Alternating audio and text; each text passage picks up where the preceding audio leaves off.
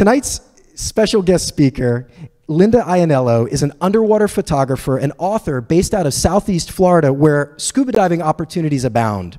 Linda has been scuba diving and taking underwater photos for more than 30 years, with a special interest in using macro photography to capture the most minute details on tiny marine creatures.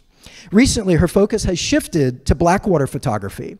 In just the last 8 years, Linda has done more than 450 Blackwater dives. Tonight, Linda will be giving us an in-depth glimpse, pun intended, into the world of Blackwater diving and the breathtaking marine creatures that she's photographed here in Florida under the cover of darkness. I'm so excited to welcome to the stage Linda Ianniello. Thank you, Zach. Thank you. Thank you, everybody. Okay, as Zach said, I'm going to talk to you about Blackwater diving and the creatures that we find on those dives. And probably most of you have never heard of a Blackwater dive before. So what is it? Well, black means it's a night dive. So we're going out in the ocean at night looking for all these little creatures. Next, it's done in deep water.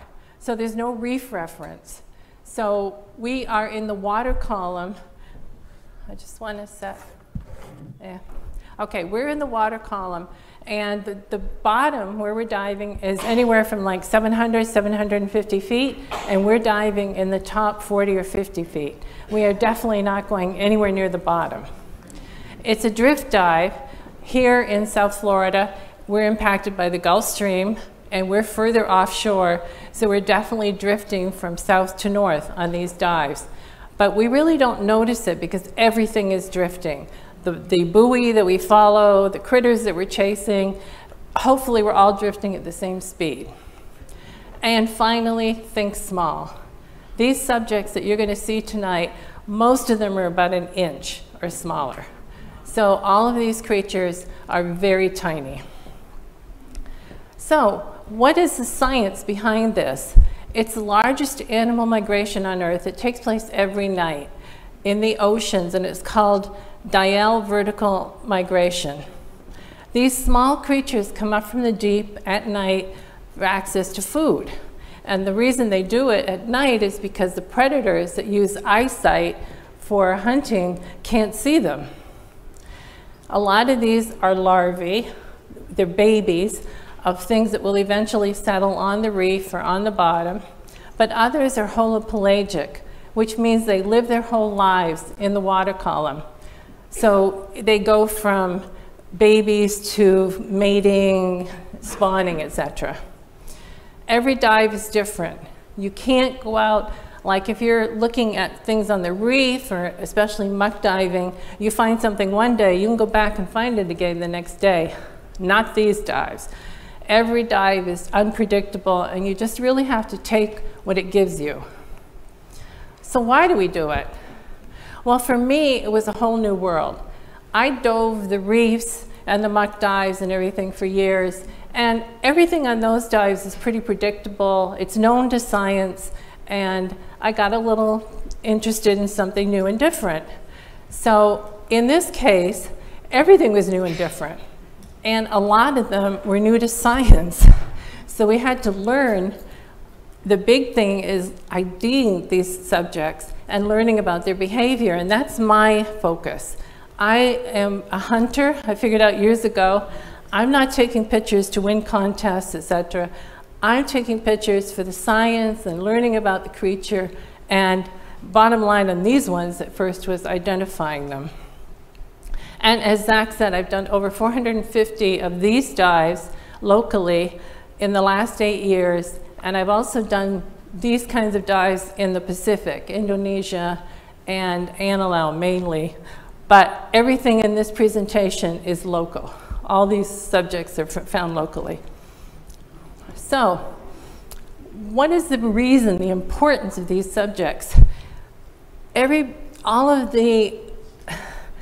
We're exhausting the resources in the shallow ocean. So companies are looking to trawl deeper, and also we're running into deep sea mining. There's certain ores that can be found on the bottom, But both of these activities destroy these animals that live in the water column and live on the bottom.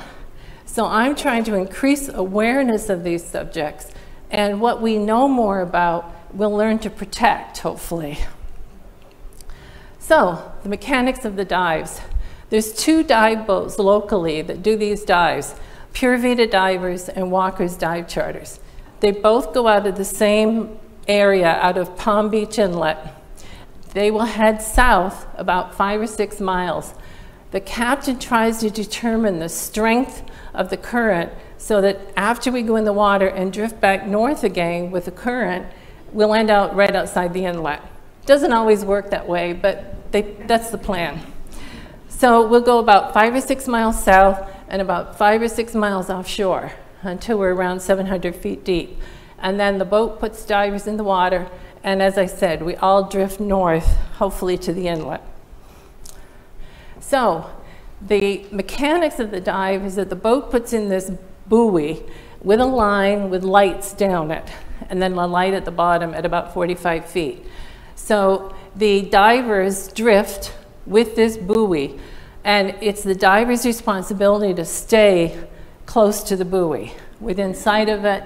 And for photographers, the buoy becomes your dive buddy, which for photographers is excellent because we're not good dive buddies. We don't want to stay with anybody. We find a creature, we want to take its picture as long as we can. So this is ideal for photography. And we found that you should stay above about 45 feet, unless you really, really know what you're doing. But the current under 45 feet can be different than near the surface. So if the current is weaker, which seems to be the case, you'll end up chasing the ball. If you're not careful, things will get away from you. So ideally, you stay above about 45 feet, which is the bottom light on the line. So it's kind of easy to manage. And you need good buoyancy and depth awareness. Again, you've got to be reasonably comfortable in this environment with no reef line. And you also have to be careful because a lot of these creatures that you're photographing are going to go shallow or deeper, and you can't follow them down to 100 feet. And so you want to be really aware of your depth. And a lot of people like me, their ears will start to tell you if you're going deeper, your ears start to hurt and say, okay, back up. So this is what it kind of looks like when we're entering the water from the back of the boat. You can see the buoy, you can see the lights. It's very visible to the boat. So it's very safe. You know, the boat is following the buoy, the divers are following the buoy, and it's really well prepared, well thought out. So let's talk about some of the creatures. I'm going to start with fishes, because those are the first things that we saw that, okay, that kind of made sense to a degree. Now, this was one of the iconic larvae that we saw. It's a spot fin flounder larva. Well, flounders are bottom dwellers, flat, but they don't have all these appendages. And this is a clear example of how the larvae look so different than the adults and why the identification was so difficult. Because the adults don't look anything like this with all these things coming off of them. And the other thing about flounders is they're bottom flatfish. So the eyes are on the top of the head. Both eyes are on the top of the head. They lie on the bottom, and they're ambush predators. So if we go back to the larva, he's got one eye on one side, and the other eye is on the other side. So before he settles, that other eye is going to migrate around to the top, what will be the top when he settles on the bottom. So there's all this interesting science in these subjects. So this is a different flounder, a different species. This is an eyed. Now you can see both eyes are on top. So he's about ready to settle. He'll settle on the bottom and the eyes are in the right place. And this is what an eyed flounder looks like on the bottom. And again, you can see the eyes are on top. Now the image on the right is an example of what happens when we come along with our lights and our cameras and everything. These creatures don't want to be in the light. They came up in the dark and they start spinning. This guy's spinning around, or they head for the surface or they head for the bottom. So it is not easy photography. So okay, we figured out flounders. Well, this looks like another flounder. He's got these appendages and he's a flatfish and everything, but it turns out this is a tonguefish. So again, learning curve. So the tonguefish is another flatfish that will spend its time on the bottom, but the tonguefish are unique because they have this protruding gut. This thing on the bottom is their gut. And eventually, when they're ready to settle, it will either be absorbed, I think it gets absorbed, but it definitely disappears. So this is what a tonguefish looks like on the bottom. Again, eyes on top of the head, another flatfish. These, one of the divers in our group nicknamed these tutu fish. They hang in the water column with their fins extended. And the one on the left is an invasive lionfish that you've probably all heard about. And it's really pretty as a larva. And then the one on the right is a soapfish larva. And like I said, they'll hang in the water column with their fins extended until we come along with the lights, and then they pull in their fins and head for the bottom. So again, challenging photography. This is a tripod fish, which is a larva of a deep water fish. And again, hanging with fins extended until we interrupt it. And the tripod fish adults are deep water fish, and this is why it's called a tripod fish. It hangs on the bottom with the tail and the two fins and just waits for the current to bring food to it. Lazy. But the scientists started seeing these images that we were in situ images, and normally they see creatures that are hauled in a net, and they never see them in the water column. And they saw them sitting there with their fins extended and said, this is mimicry. They're mimicking jellyfish. Well, jellyfish don't taste good. A lot of them sting. And also, they're not very nutritious. So the fish, these little babies, are mimicking jellyfish as a survival tactic. These are cute. These are deep water anglerfish, and we call them fish in a bubble. The larvae have this bubble around them. And again, it has to be a protective mechanism until they get bigger. So these are two deep water ones. So the adults will live down at the bottom in the deep. Anglerfish are interesting. The female is much larger than the male and does the feeding and hunting and everything. And the male basically becomes a parasite. It's tiny, it attaches itself to her, feeds off of her system, but he's a sperm donor. So that's the whole purpose of the male. So the interesting thing about this one is the scientist said, that's a female. I said, well, how do you know that's a female? It has that lure starting. And anglerfish have this lure that they put out in front of them to attract prey. Well, in this environment, only the female needs one of those because the male doesn't hunt. So he said, this is a female, she's developing a lure. And this is what the adult of this species looks like. That's a heck of a lure, but that's what it is, sticking out there, and she wags it around, and curious creatures come close enough that she can feed on them. Now this looks like the anglerfish, it's a frogfish, but this is a frogfish that will end out on the reef or shallow. And the reason we know that is he has that little pelvic fin at the bottom. And the frogfish crawl, a lot of them crawl along on the bottom, so they have this fin. And this is what the adult looks like. And this is from Blue Heron Bridge, if you're familiar with that. And you can see that little foot, and he settles and walks around on the foot. Cusk eels are really interesting. There's about 240 species of cusk eels, and the larvae look nothing like the adults or like each other. So cusk eels have been a real challenge to try to figure out what they're going to grow up to be.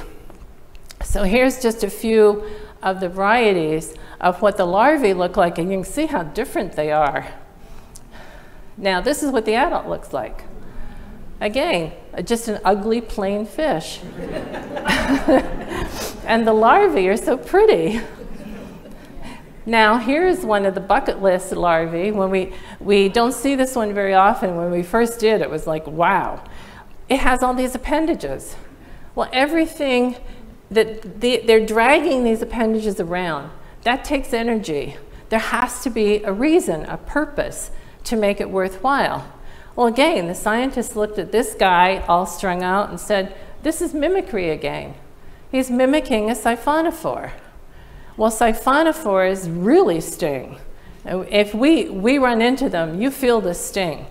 So again, it's helping it to survive in this environment. I had to throw this is a cuskeel, bony-eared assfish, which everybody loves that common name. And this fish has the smallest ratio of brain to size. So I say, well, it chose beauty before brains for the larvae, but for the adult, not so much. Again, another very plain deep water fish that we would never see the adults, but the larvae are just great photographic subjects. So jacks, we'll go to a common fish. We see quite a few jacks, and they like to hide in things or get protection from things. Like the one in the upper left is in the sargassum, very near the surface. The one on the upper right is in the jellyfish tentacles. Now, he's safe. That jellyfish is not trapped him or eating him or anything. If anything, he propels the jellyfish around, but he uses those tentacles for protection. And then the one on the bottom is underneath a tube anemone larva, which is not really a heck of a lot of protection for any reason, but he's hiding.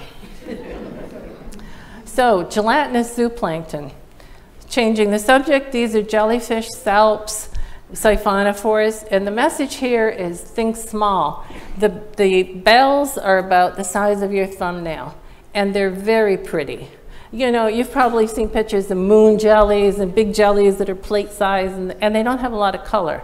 Well, these ones are much, much smaller and have some gorgeous colors and shapes to them, and like the one on the right that is just gorgeous pink. And these ones, the yellow ones, the one on the right is so cute. He sits in the water column and bounces. Most jellyfish kind of move along. He just sits and bounces. It's really funny to watch. This is a thimble jellyfish, which is seasonal. We see them some spring, I think. And the larvae of these are believed to be the sea lice, the bather's itch that people get. And they believe that's the larvae of these guys. Well, here again, here's a jack hiding in the jelly. And he will definitely control the jelly and move it along where he wants to go. Salps, planktonic tunicates. Salps have a tremendous life cycle, which I'm not going to get into, but we see them in different, like the ones in the top are a cluster. The one in the bottom is a single one. Again, it has a jack riding in it, hiding in it. And the ones on the left is a chain. All those orange pieces are organs of the individuals. So remember that image, because I'm going to refer to that later on. Siphonophores, I mentioned, the mimicry. Siphonophores are just gorgeous. They hang out in the water column with all the tentacles extended. Shine your light, they close up like this. But eventually, it doesn't take too long, they'll open back up again. And they're just so delicate and so pretty to look at. On my soapbox for a minute, carbon cycling. 1/4 of the carbon dioxide in the atmosphere is absorbed by the ocean. So where does it go? The tiny, tiny photoplankton on the surface absorb it through photosynthesis. Bigger things, zooplankton, come along and feed on that. And then bigger things, the fish, salps, and siphonophores feed on them. So when siphonophores and salps, etc., die, they sink relatively fast to the bottom. They're relatively heavy. And they take that carbon to the bottom with them. And it can stay there for hundreds of years and not impact the rest of the life in the ocean. So these creatures, they play a part. They're important. And if we get rid of them, it's going to impact our whole lives. So again, education and learning about these guys.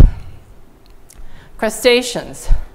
I don't know how many of you are divers and do a reef dive at night.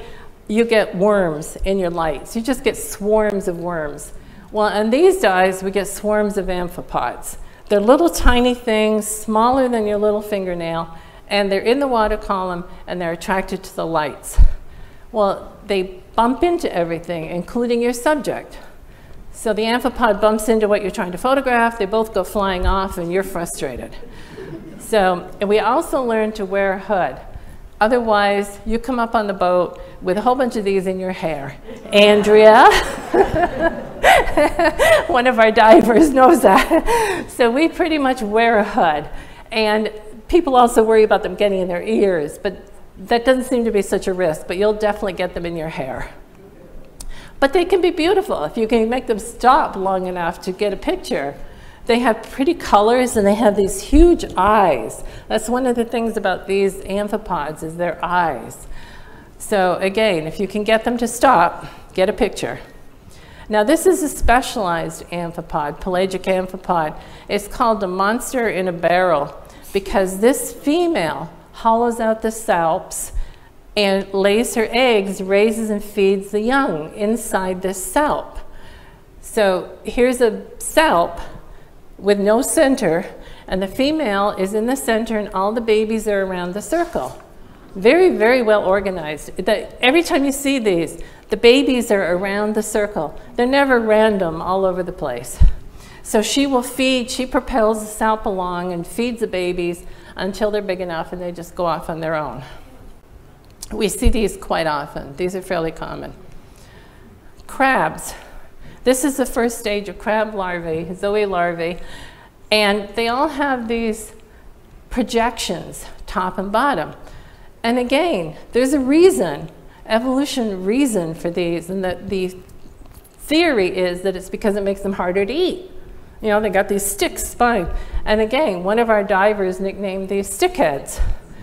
Now, crabs, larvae, there aren't any scientists that we're aware of that are working on IDing these. So we have no clue what these babies are going to grow up to be. The next stage is megalopa larvae. And these guys are kind of funny. They've lost their projections. And they swim around in the water column with the legs extended and all spread out. And you come along with your light, and they get all balled up like the one on the bottom. Pull their legs in and just, you want to take a picture of me? Fine, but I'm not very pretty now. So, and again, we don't know what these are going to be.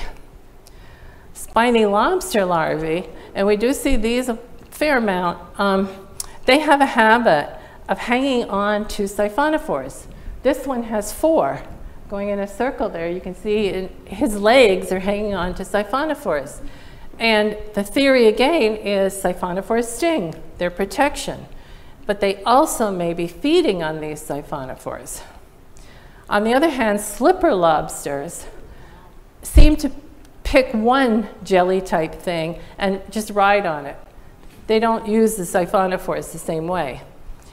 And how do you tell the difference between a spiny and a slipper? Well, the spiny on the left, the tentacles are straight. And the slipper on the right, the tentacles are flat and forked. And the interesting thing is, when I was posting these, a scientist in Japan was the one who told me how to identify them. So shrimp, again, we have the same issue that we have with crabs. We don't know what they're going to grow up to be, or even there's some shrimp that live in the water column. So these could be pelagic, or they could be babies. No scientists to help us on this one either. This one is just an example of an unusual shrimp. I call those crinoid legs, because the legs look like a crinoid, which is a bottom feathery kind of animal. And here's just a picture of a shrimp, pretty colors, pretty legs and everything. This one is more interesting. This is a deep water shrimp larva. And for years, the scientists were finding them in the stomachs of deep water fish. And they thought they were their own species. Well, only about 10 years ago, they figured out that these are not a separate species. These are larvae of a deep water shrimp. But again, they come up at night to feed. And they make great photo subjects because they're so nice and bumpy and colorful, and they have those spines and everything. Mollusks, my favorites. Sea butterflies, they're holopelagic, which means they live their lives in the water column. So they spawn there, they mate there, and live and die in the water column. There's different species, and we see quite a variety sometimes of the year. So these are two different species, but they all have that shell in the center part that protects the animal part, their organs and everything. And they all have some form of wings on top, which is why they're called a butterfly. Now these evolved from mollusks that live and crawl on the bottom. So they evolved to live in the water column instead. And this one is interesting, this species. This is the same animal species, but apparently the one on the right is younger, and as they age, that bottom part gets worn off and gets broken, and it looks truncated. And you can see again, they have a form of wings on top. This is one of my favorites. This guy, the next image, is really interesting. But again, it has the wings on the top and it has the shell. But a few of them, when you can find them, have these appendages that look just like leaves. And you step back and, I've been talking about evolution, everything has a reason. Why would one of these animals that evolved from living on the bottom, probably never saw leaves, why did it choose this as some kind of defense? And we don't know. Nobody can answer that question, but they're stunning when you find them. For feeding, they put out a mucus web, all those fine little dots, and trap tiny, tiny food particles. Now this particular one is interesting because it's trapped a sea star larvae. So you can imagine that sea butterfly, again, is probably the shell, thumbnail size. So the sea star larvae is tiny, but it's still too big for it to eat. Eventually, when it gets enough stuff in the web, the mucus web, it will let it go. It will eat what it wants and let the rest go. Mating, again, they live their lives in the water column, so we can catch them mating sometimes. And the funny thing about these guys, when they're mating, is they're usually spinning in a circle and heading for the bottom. So when I see something small spinning in a circle, I go and investigate. And if you shine your lights on them too long, they'll separate. So photo op for a little while. I mentioned spawning, again, living in the water column. So these are two different species. The one on the left, the eggs are kind of like a string of pearls. And the one on the right, the eggs are more zigzag like a raft. And they will lay those eggs, spawn them, and then just swim away and leave them. No protection at all. So sea butterflies are at the bottom of the food chain. A lot of things feed on them. This is an atlantid, which is called a sea elephant, preying on a sea butterfly. So it's that sea butterfly where I mentioned the bottom part gets broken off. So he's sucking the animal out of the sea butterfly. So speaking of atlantas, this is a species of atlantas that we occasionally see. And again, it's just stunning. It's that gorgeous pink in the water. You see it, you know it. But the other interesting thing is these guys have these gorgeous eyes, big eyes. Now, if any of these animals have eyes, we had to figure out, okay, where are the eyes? And that's what you want to focus on. If you're taking a picture, you want the eyes to be in focus. So these guys at least have these nice big black eyes, but they're small. These are smaller than a lot of the other atlantas. Oops. So back on my soapbox. Sea butterflies, I mentioned, are a major part of the food chain. Whales, actually, they're quite dense at times in the North Oceans. Whales will migrate to feed on them. But they're becoming ocean canaries because their shells are becoming much more fragile. They're becoming very thin because of the ocean acidification. And the ocean acidification is caused by the elevated CO2. So if these guys can't adapt and evolve to deal with these thin shells that with less protection, the food chain is going to suffer. Sea angels, a little different than sea butterflies, their shells are lost within a few days of hatching. So they start out with a little tiny shell, but it doesn't last. So they swim around very fast. They're always zipping around, very hard to photograph. They have those little wings, again, why they're called sea angels, and they flap them like mad. And their favorite food is sea butterflies. So they're not much bigger, you'll see. So sea angels, this is the most common one that we find. And again, this is like an inch, maybe just a little bit more. And again, swimming very fast in the water column, so hard to take a picture of. Again, they live in the water column. This is two mating. You can see in the center part where they're intertwined, they're mating. Spawning is when the only time they sit still. They will put out this big mass of eggs and take 2 to 3 hours to produce them. And while they're doing that, they just kind of hang in the water column, slowly beating their wings, and great photo ops. And then again, like the sea butterflies, they will swim off and leave the eggs just to hatch in the water column eventually. I mentioned sea butterflies prey for sea angels. So this is a sea angel preying on a sea butterfly, and it's not much bigger. But what it's trying to do is suck the animal out of the shell. Veligers, gastropod larvae. Gastropods are these mollusks that crawl on the bottom, like that image. So these are the babies. Some of the gastropods lay their eggs on the bottom, they hatch on the bottom, and that's it. These ones hatch in the water column. The length of time they spend in the water column varies by species, and again, we have no IDs. There isn't anybody working on these to tell us what these larvae are going to grow up to be. We only have IDs for like a couple. So they're gorgeous. They hang in the water column. They have these lobes spread out, and these lobes have little tiny hairs, little cilia. So those are used for collecting food. They collect the little tiny piece of food, and they have really pretty colors. They reflect the lights, and we get blues and purples and stuff. Now again, they have eyes, so you want to focus on the eyes. Now, this animal is maybe just a little bit bigger than your pinky fingernail, and I swear they know that we're trying to get their eyes, and they turn their backs. And it's so small, it's really hard when you're looking at it to tell if you're shooting the front or the back. So you take a bunch of pictures, but they spin around a lot.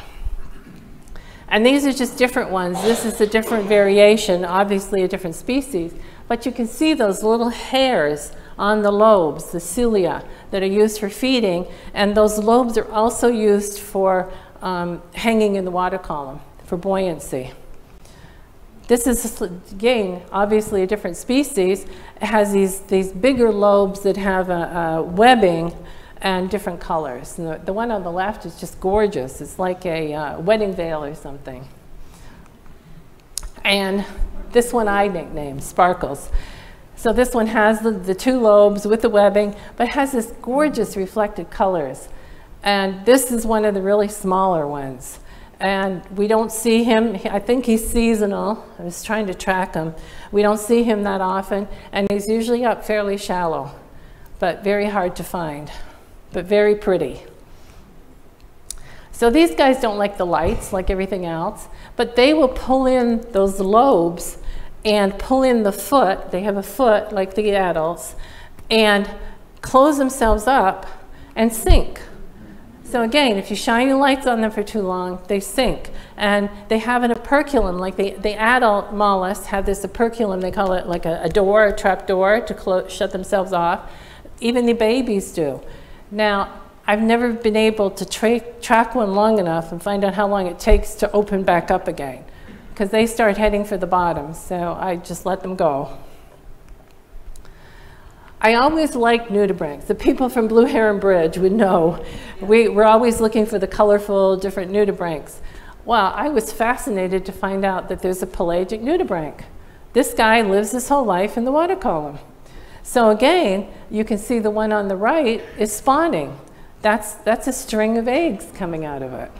And they're quite colorful, very pretty, moving fast most of the time, again, zipping around. This is the other species. There's two species of pelagic nudibranchs. This one feeds off of siphonophores. So it will feed on the tentacles that are hanging, work its way up and just devour the whole siphonophore, and then go look for another one. So the one on the right is free swimming. He's looking for a source of food. Squids, they're, in some places, Cozumel especially apparently, they see a whole ton of adult squids attracted to the lights. We hardly ever see adults. So we see the little babies. And I swear the little one on the bottom with his tentacles over his head is like, go away, take your lights, leave me alone. So these are just baby squids, probably reef squids. Now this one is a different squid. This is a deep water. This is a larva, a baby of a deep water squid. So we would never see the adults. But these guys are very photogenic if you get them to kind of hang in this pose with their tentacles all strung out and everything. This is very photogenic. This is the diamond squid larva, another deep water squid, and it has that gorgeous red webbing on the tentacles. And as it gets a little bit older, it just gets stunning colors and everything. And then again, when it becomes an adult, it will be down deeper and we would never see it. Octopuses, we see little baby octopuses sometimes. Seems to be seasonal. This one particular, we got an ID, so it's a baby brown stripe octopus, and the image on the bottom is from Blue Heron Bridge. So he's definitely a local octopus that we see in the shallows. This is a bucket list subject, the blanket octopus. They're around, but apparently not in the area that we're diving. But the adults, this is a female, she has that gorgeous webbing in between her tentacles, and they could get to be like 3 or 4 feet. So if they're around, we would certainly see them, but we're not seeing them. But we do see the babies. So the one on the right is a female, the one on the left is a male. And the reason we know that one's a male is because it has that pocket where the arrow is pointing, and the males have a specific tentacle that they use for mating, that they pass the eggs, the sperm, to the female, and it's stored in that pouch. So again, we could say that's a male, and the other one doesn't have the pouch, it's a female. So we do see the babies, but we don't see the adults, which is a shame because we would love to. Now this is a real baby blanket octopus, like the fish in the bubble. This little baby has a bubble, and this is the only time I've ever seen this, and it has just hatched. Another bucket list subject is the paper nautilus. Now these are females. The female builds a shell, and that's what she protects her eggs in. So we know for sure when we see the shell, it's a female. And the image on the left, the female has a specific tentacle that is flattened, and she puts it over the shell to protect it, I guess. So that's a female paper nautilus, and those, they book for the bottom. Now I told you the salps, the chain of salps with the orange organs. Well, if we see a fairly large salp and all those little orange organs, we look for an extra one, because the little baby octopus of these argonauts ride on those salps, probably hiding on those salps, and they blend in with the organs. So the one in the middle is a little baby. We don't know, when they're this size, we don't know what species it is. But the one in the upper corner, again, we know that's a female paper nautilus because it's building a shell. You can see on the top of her head, she's building that shell, and it's covered by that tentacle, that coloring of the tentacle. So that particular one we know, but most of the ones that are riding in the salps, they're so small and we don't know the species. So I mentioned this is very challenging photography. There's a lot of particulate usually in the water column, and that creates backscatter in your images. Most of the larvae are transparent, like all those jellyfish and the flounders, and a lot of them are transparent, so they take a lot of light. So you've got a lot of strobe power on your camera. And then along comes a reflective fish, like a little jack or something, and it's just going to bounce all that light right back at you and overexpose. So I usually ignore the reflective fish because they're usually fairly common, not as interesting. Then the subjects are so small that we're cropping these images tremendously. So here's a kind of a worst case scenario. It's a species of sea butterfly. You can see how small it is in the frame, and it's full of backscatter.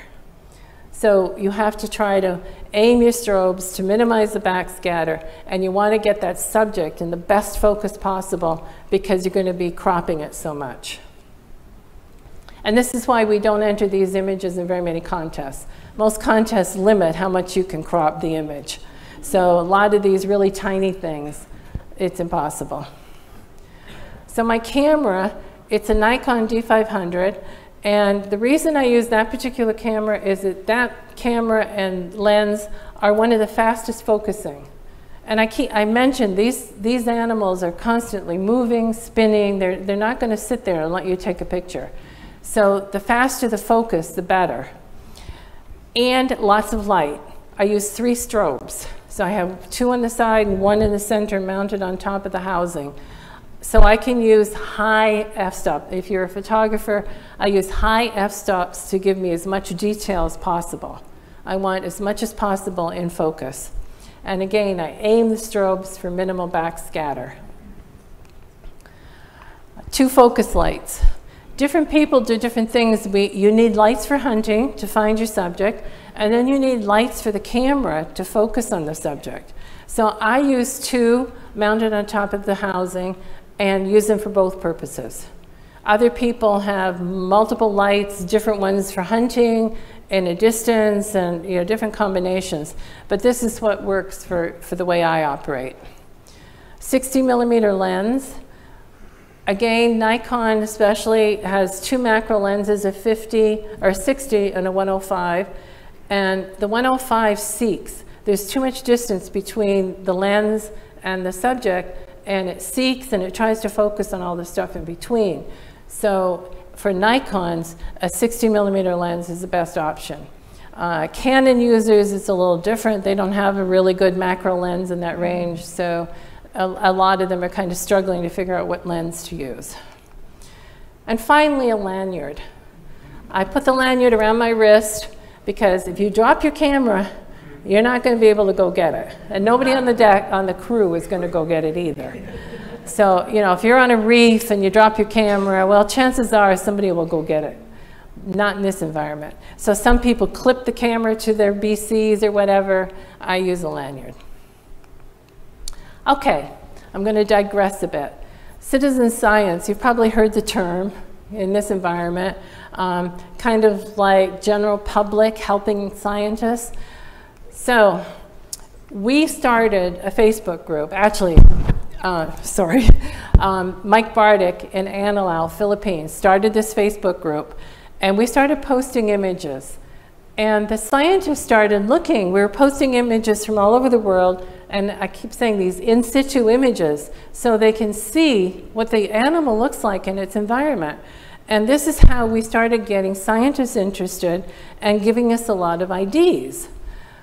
So they provide the IDs, we provide the images, versus trawling. Before we started photographing and diving in this environment, the scientists got all their subjects by trawling a really fine net behind the boat.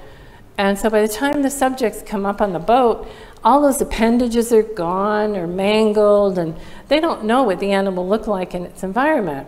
So this is how all of this is evolving with this mimicry and learning about these animals. And I also provide images to any scientist for scientific papers.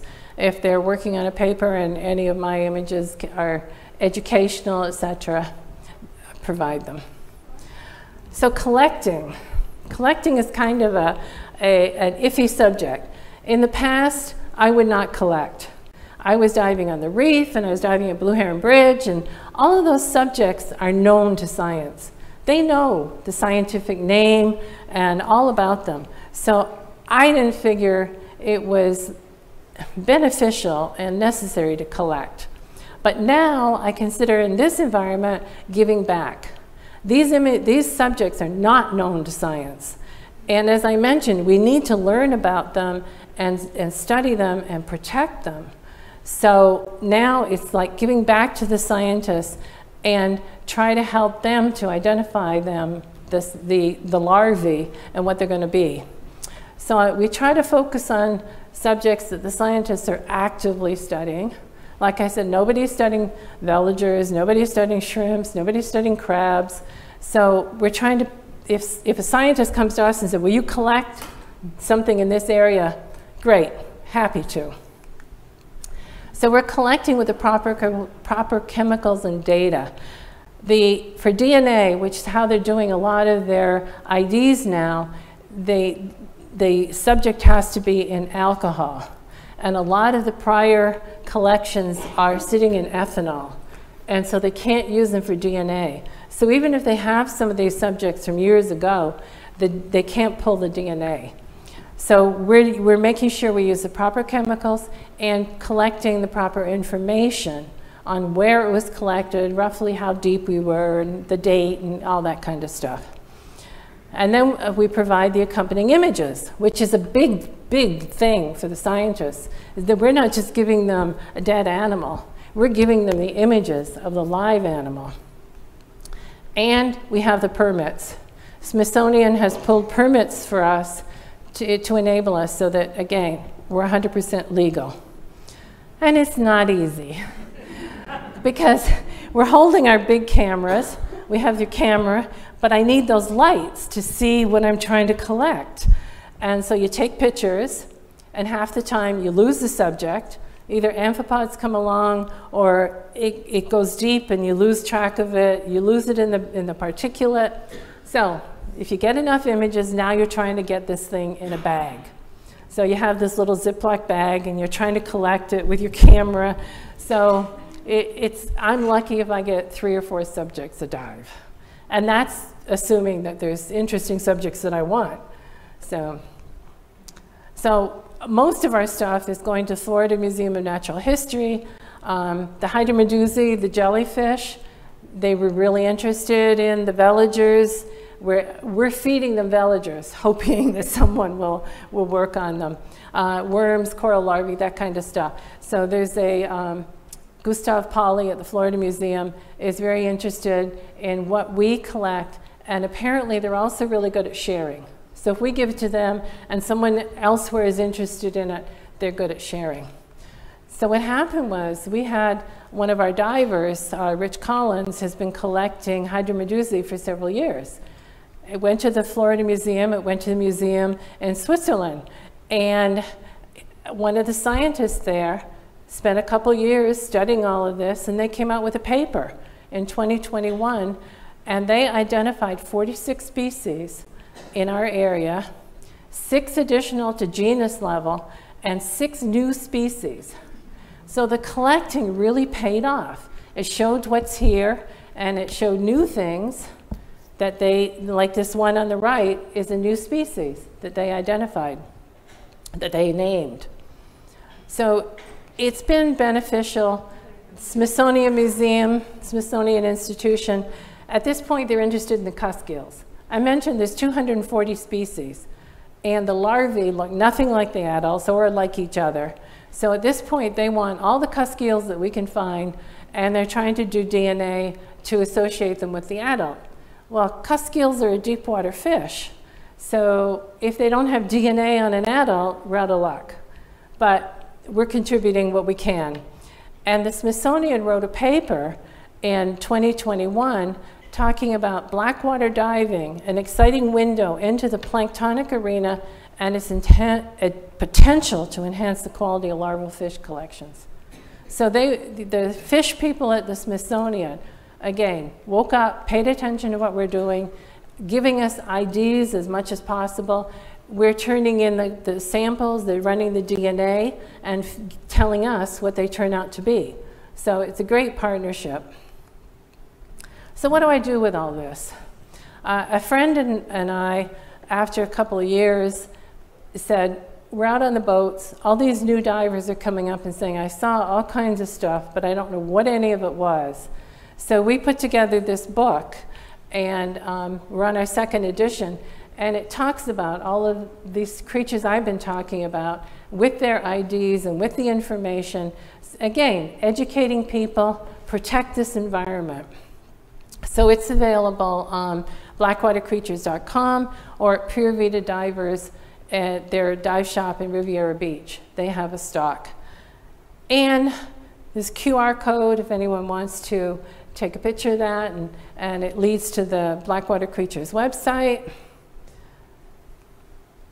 And then my website, my co-author and I both have websites. Hers is Mir's Photo, mine's Linda I Photography.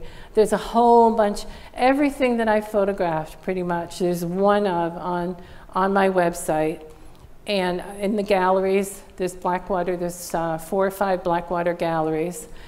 And all the IDs, everything that I've gotten IDs on is there. So if you want to go and look at a whole bunch more subjects and images, and there's no information, you'll have to go Google once you find out what it is. So I leave this because this is, again, a learning curve. I told you I was very interested in nudibranchs, and I saw this and I thought, oh my God, that poor nudibranch, he's trapped by a jellyfish and he's gonna get eaten. And I took the picture, and then I went and did some more research and found out, nope, the nudibranch's eating the jellyfish tentacles. So just goes to show the learning curve that we're going through, and don't take anything at face value. So that's it. I hope you enjoyed it. I hope you learned a lot.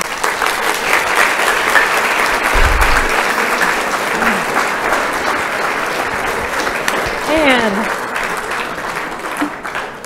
questions? What came first for you, diving or photography? Oh, God, diving. And would you mind repeating the question for our audience at home? I'm sorry? Would you mind repeating the question for our audience members at home? You're right, I'm sorry. She asked what came first, diving or photography. I was never a land photographer. I'm still not a land photographer. My friends do birding, but diving came first and very quickly photography. Yes? You mentioned seasonality. What differences do you see over the course of the year? Can you generalize that? It's seasonality. We're still learning, and it's still really hard to pin it down. There's a few things that we can say we see in the spring. We see a lot more deep water fish larvae maybe in the spring. Other things fall, but 8 years, and I still can't come up with much seasonality. Anything? Again, man here. Yes. How often do you do the dives? Weather is a big factor. Would you remind? I'm sorry, yes. Okay. How often do I dive? In the summer, when it's nice and flat and calm and we can go out a lot, I'll go 2 or 3 nights a week.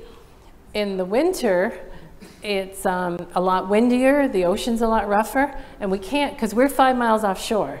So we can't get out as often, and it's once a month sometimes. So it varies. That's definitely seasonal. But if I can, I'll get out 2 or 3 times a week. You going to be a diver? Good. Anybody over here? Have you ever been approached, like from the medical field? We've seen this We don't know what it is, but we're interested, maybe we could do something medically with it. Have we ever been approached from the medical field? No, not at all. No, I have to say no, just not at all. The scientists that are interested are strictly in the animal itself and in the IDs and learning about it. But no, nothing medically. And there's another couple over here. Yeah, have you or anybody you dive with, have you had a creature named after you? Have any of us had a creature named after us? Not yet. That's one of the possibilities with the collecting, is that we are definitely collecting some new things, but I mentioned Rich Collins, who did all the Hydromedusae. They named 6 new ones, and they named them after predecessor scientists and people who had contributed in the past. So he didn't even name one after, and I'm sure he had the opportunity, but he didn't name one. Yeah, well, I have, okay, I have a, there's a cusk eel that curls, and every time we see it, it's curled up. And the Smithsonian scientists were doing a paper on it, and they named that curl Ianniello's curl.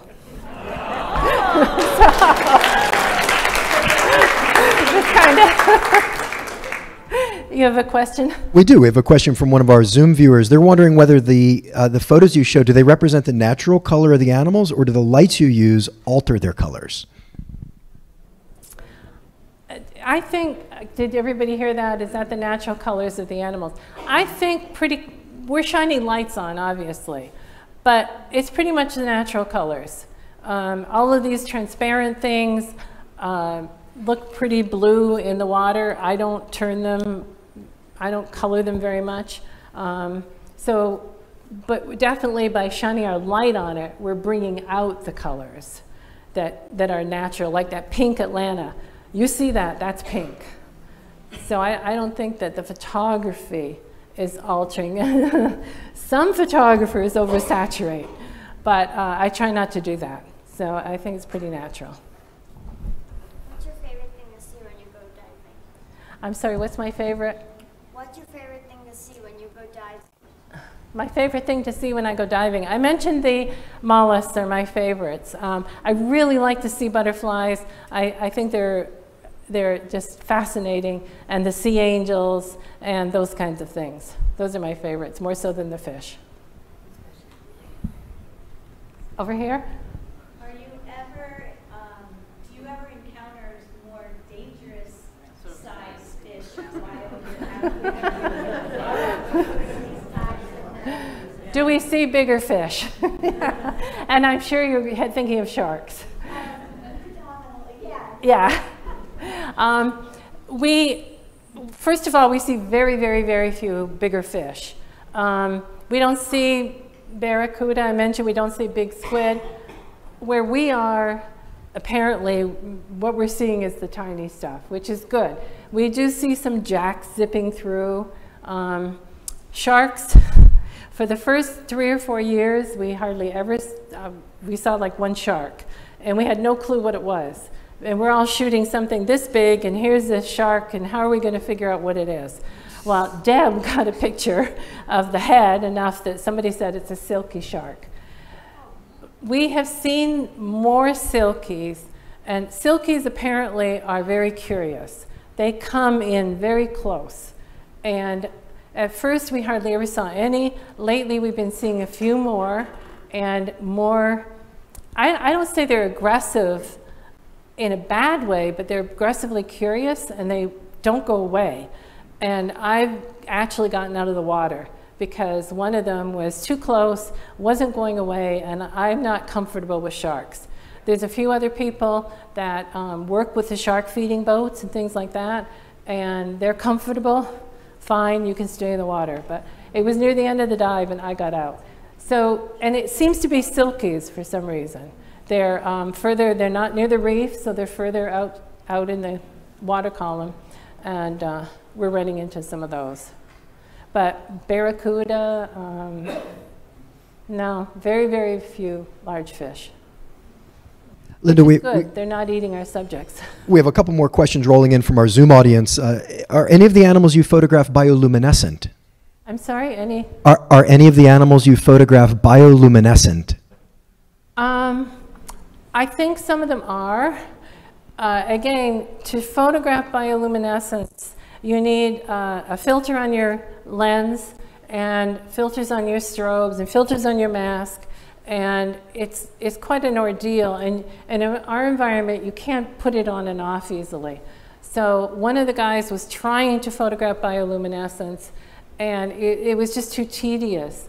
But yes, some of them are, but we're not really capturing it. He actually was taking some of the animals that we collected, photographing them at home in his environment, and trying to see which ones are bioluminescent and which ones aren't. So yes, it's there, but we're not getting it. All right, and another interesting one here. Over the years that you've been diving and photographing, have you seen any increases or decreases in the creatures that you're studying? Okay, have we seen increases or decreases? Speaking for Blackwater, something is going on. I really believe that we're seeing less of the deep water larvae and some of the fish larvae because the ocean surface is warmer. This past summer, it was noticeably several degrees warmer than in past years. And so it seems like those things are staying deeper. Now, it's the first year. It's really hard to say, you know, if this is going to be a trend. But a lot of those larvae, I would see at 40 or 50 feet, I'm not seeing. I think they're down around 100 feet.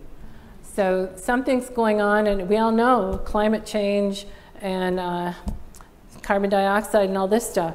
So I think, and I don't, but I can't say that it's a diminishing at this point. I think it's a change in how shallow they're coming. Anybody way back there? The images of the flounder that you've taken, have the flounder at that point in their life established the different colors on either side? I'm sorry, can you? I can repeat that. For the flounder images you showed, you mentioned how their eyes rotate, but what about their color? Have they started to establish a color pattern that's different on one side or the other, or are they kind of the same color on both sides? Did I get that right? Yeah, okay. No, the ones that we see in the water column are still that transparent. They haven't solidified, and they haven't developed their settling colors. There are definitely some of the reef fish that we see that, you know, I didn't show or anything, where the larvae look more like the adults. They'll be the silvery and a little bit of color. But the flounders, tonguefish, those transparent ones, we don't see them at the point where they're developing their natural, their adult colors, put it that way. Somebody? Okay.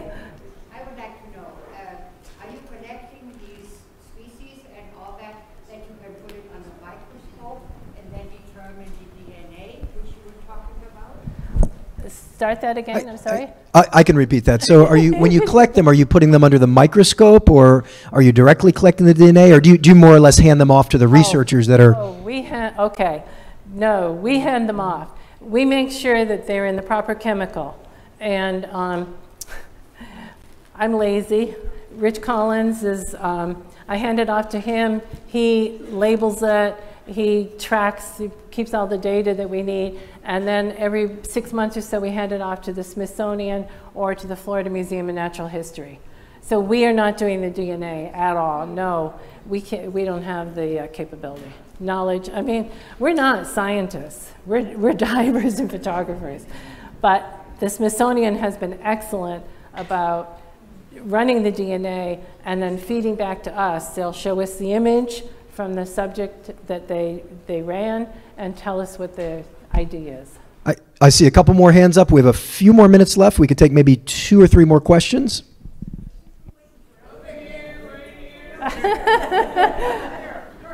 Okay. Speak loud. You mentioned that you had a bucket list image that you showed, like the Nautilus, and do you go Okay. Okay. Bucket list subjects. No, I think I mentioned that every dive is different, and we cannot predict what we're going to see. If I say I want to go and find like that cuskeel larva that's all strung out and everything, I will just be frustrated. So basically, I go down and photograph whatever I find. If it's something that I've seen a lot, I'll probably ignore it. If it's something that I've seen some, but you can always get a better picture, so I will maybe take pictures, again, depending on how busy it is. If there's a lot of activity, then I will definitely bypass the more common stuff. But no, you can't go and say, I want a particular subject, and you'll just be frustrated. I was curious, when you're diving with a group, do you use sort of like a buddy system to collect, or are you taking these snaps, these photographs, and collecting at the same time? Yeah, am I photographing and collecting at the same time? Yes, yes. And that's why I said it's so difficult, because of the big camera and everything. But we thought about having divers go in with us and kind of buddy up, and it never really worked out. And then none of the photographers want to give up a night of taking pictures to help someone else. So no, it's all on your own. I hope you get an extra set of hands. It's challenging. It's very difficult. It is. And that's why I collect maybe at the most 3 or 4 subjects a night. That's at the most. Okay, back in the... When you are collecting, you utilize a slurp gun? When you're collecting, do you utilize a slurp gun? No, now we've been experimenting with ketchup bottles that kind of slurp. No, we've been using Ziploc bags, so that you, it's about a quart size, and you just kind of lift it up and try to get your subject and close it real quick. A slurp gun, I don't know the mechanics, because then you have to get it out of there into something, and we have a mesh bag that we carry that we can put the Ziplocs in. So I know, but the ketchup bottles are a little interesting because they have a lid. So you have to manage the cap and get it off and back on, and yeah, it's it's challenging, we all know. One more. I have a question about the larva laying eggs. So we saw that the larvae are procreating. What about the adult fish? Do they procreate, or is it just at that larva stage that are creating more eggs? The larva laying eggs? The question was, we saw some photos of things laying eggs Yes. mixed in with things that were larval, and I think the question is, are the adults laying eggs? Are the larvae laying eggs? It's, you know, there's lots of different things in these pictures, and Yeah. where are the eggs coming from? Yeah, the larvae are not laying eggs. They are not mature enough, they haven't settled, etc. The things that were laying eggs were the ones like the sea butterflies and the sea angels that live their lives in the water column. So those are adults. They live in the water column their whole cycle. So those are the ones that are laying eggs. But no, none of the larvae themselves are laying eggs. I was really confused by that. Yeah. Okay. Yeah. Okay. What's the duration? Go 5 miles south. How long does it take to get? So what's the duration of your typical dive as you drift 5 miles underwater? That was a question that popped up online as well. Okay. The duration, yeah, of the dives. The 2 boats. One boat, the dive is 90 minutes. Pura Vida, it's 90 minutes. Walker's Dive Charters is 2 hours. So that brings in a whole, 90-minute dive at 45, 50 feet is definitely doable. A 2-hour dive, and some of the people are going deeper. So people are using, like, if you're familiar with scuba diving, the typical tank is an 80, and they're using 100s up to 140s. So they're using great big tanks and nitrox enabled to stay down the 2 hours. My dive is usually 90 minutes. I use a steel 100, and I can last 90 minutes, and I usually don't go real deep. I usually start at 50 and work my way up. So, but it's max determined by the boats.